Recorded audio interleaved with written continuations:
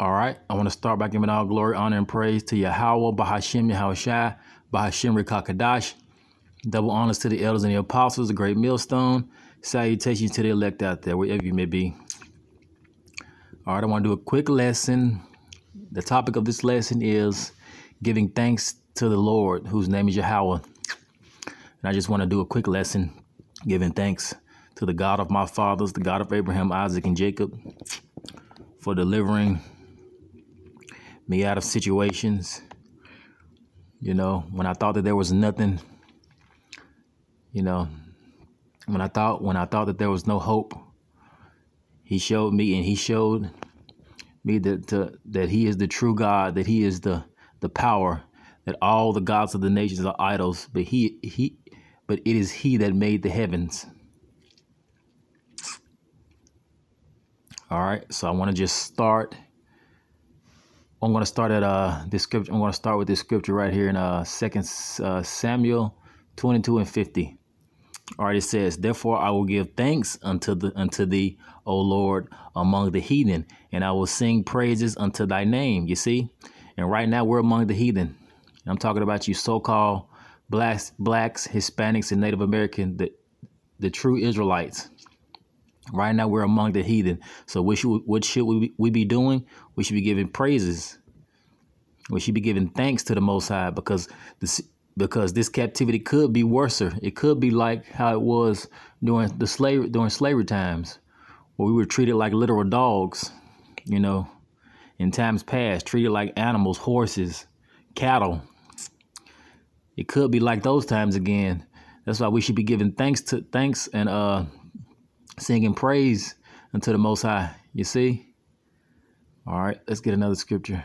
All right, this is 1 Chronicles 16:8. It says, "Give thanks unto the Lord, call upon his name, make known his deeds among the people." And that's what you should do. When you're seeking the Most High, you should make known his deeds among the people. You see? Let them know that if they don't repent, they're going to be judged. Because the Lord is a great king over all the earth. Like a precept says, his judgments are righteous. You see? All right, let's get another scripture. Let's get a few more. All right, this is again in 1 Chronicles 16. This is 16 verse 34. "Oh, give thanks unto the Lord, for he is good, for his mercy endure forever." You see? And that goes into what? The sure mercies of David. You see? That's the elect. That's the ones who he's really with. Those are the ones that's really seeking the Most High. The ones that's seeking his face. Because the 2/3, they're not seeking the Most High. They're going to be destroyed with that thermonuclear fire eventually. It's coming. And a lot of them are just going to be put to death, because the Most High is going to be tired of them.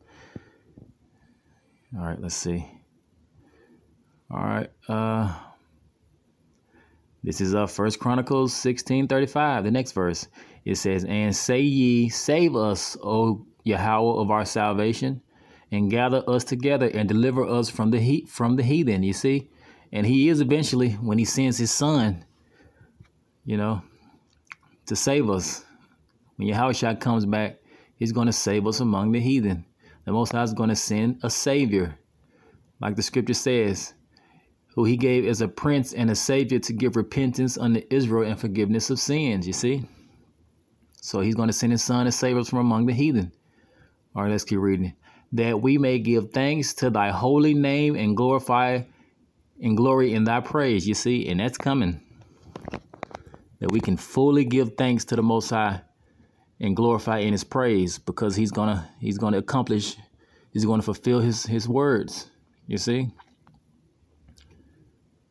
But you should be giving thanks to him now, and don't stop, because he is the only power out here, the only true God, the God of Israel. All right, let's get some more verses. Let's see, a good one. Just want to get a few. This is going to be a quick lesson. All right, this is Psalms 6 verse 5, it says, "For in death there is no remembrance of thee. In the grave, who shall give thee thanks?" You see? And that's why you praise the Lord with all your strength. Because what? You can never go far enough. You see, and you praise him while you're alive, while you have breath. Let every creature that have breath praise the Lord. All right, let's see. All right, Psalms 18 and 49. Therefore, I will give thanks unto thee, O Yahweh, among the heathen, and sing praise. I just read that one. And sing praises unto thy name. Did I just read that one? Among the heathen. I think I did. Yeah, okay. It was quoted. All right, that was a precept to, 2 Samuel 22 and 50. It's the same scripture. Well, it's, written similar. That's what King David was quoting from among the heathen. Right, yeah. Yes, because King David, he knew the scriptures, indeed. All right, let's get some more scriptures. All right, that was Psalms 18 and 49. All right, this is Psalms 30 and 4. Sing unto the Lord, O ye saints of his, and the saints of the Israelites. All right, give thanks at the remembrance of his holiness. You see, that's why we need to remember what he did in times of old, how he saved us from the Egyptians, how he delivered us from the hands of our enemies, and he brought them and made them, subject unto us when we ruled in times past. All right, let's get another scripture. All right, this is Psalms 30 and 12. It says, to the end that my glory may sing praise to thee and not be silent. That's right. You don't be silent when you praise the Most High. You make his deeds known among the people. Right? You let them know the God of Israel has done this, not Satan by himself. The Most High uses Satan, the God of Israel. You give him glory. He don't give his glory to any other. All right, let's see. Oh, Yahweh, my God, I will give thanks unto thee forever, you see? And that's what the elect are going to do. We're going to give thanks unto the Most High forever. You see? All praises to Yahweh Bahashim Yahushua. All right, this is Psalms 35 and 18. I will give thee thanks in the great congregation. I will praise thee among much people. You see? Much people. What congregation is that? The congregation of Israel. And much people, the Israelites. Because Israel shall be as great as the saint. I don't want to butcher it. It's a verse that says, though thy people be be numbered as the sand. I think it says I think it says this, though thy people be as the sand of the sea, which cannot be measured or numbered. Right. So Israel is a large multitude. It's much people. You see? And we're going to be praising them among the heathen because they're going to see that their gods are fake and our God is real. You see? And a lot of them, they're going to be glad because the righteous are going to be in authority. Because the scripture says when the righteous are in authority, the people rejoice. And when the wicked beareth rule, the people mourn, you see. So these heathens, even these heathens, they're going to be happy that the manifestation of the sons of God is going to be made manifest.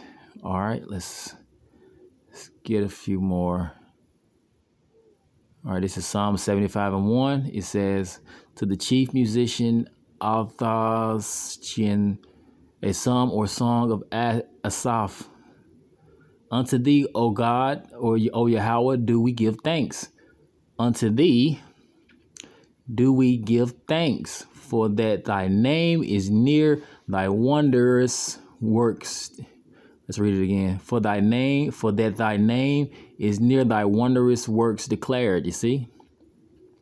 For the Most High, he's known for his wondrous works, which one of his works that he's going to do real soon. He's going to save us from the land of our captivity.